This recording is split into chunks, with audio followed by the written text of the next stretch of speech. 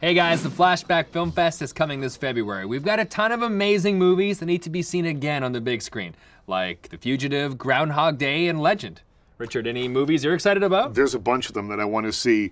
Really excited to see Jurassic Park again on the big screen. I remember when it first came out, that scene with the glass of water and the ripples in the glass of water still works as well today as it did all those years ago when it first came out, and the special effects still look great.